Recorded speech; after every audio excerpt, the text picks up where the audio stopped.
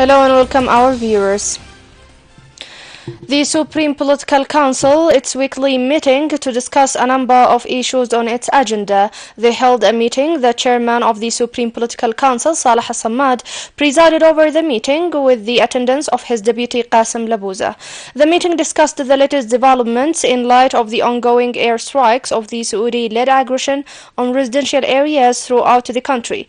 They reviewed the report to the Security and Military Committee on the rising number of civilian casualties over the past 24 hours and the role of international and civil society organizations in documenting the war crimes committed by the aggression warplanes against innocent civilians.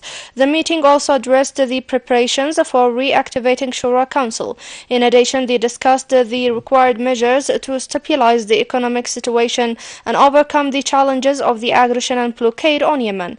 The council members also reviewed the political developments in the region and their implications on Yemen.